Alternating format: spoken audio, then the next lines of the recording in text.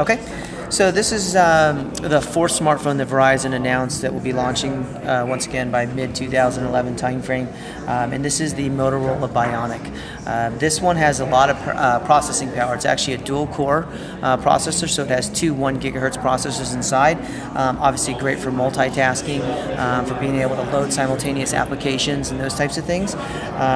Some of the great things too is it does have kind of computer-grade components. I mentioned the dual-port processor, 512 DDR2 RAM in the device as well, front and rear-facing camera. Some of the nice things, it does have the DLNA technology, HDMI output. But one of the nice things it has as well is it's got this organized app tray. So a lot of times on the Android devices when you're loading applications, you're looking for screen real estate, you can actually have folders for your apps now. So this is showing all the apps. If I want to just show CES apps, if I want to just show downloaded apps, I can have kind of an organized tray from that perspective on the Motorola device. So kind of take a look at it, Bionic. Is that it? Yeah. Okay.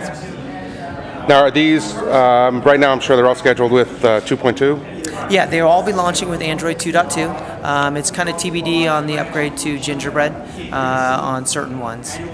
Okay. Anything else you can tell us that you're excited about? No, I mean obviously we're excited because this is the first announcement for us to launch 4G phones. You know, our 4G network's been running since December 5th.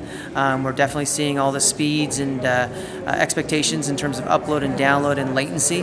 And what this is really going to do is it's going to open up a numerous or a number of different applications in terms of multiplayer online gaming, video chat from that perspective. So we're extremely excited.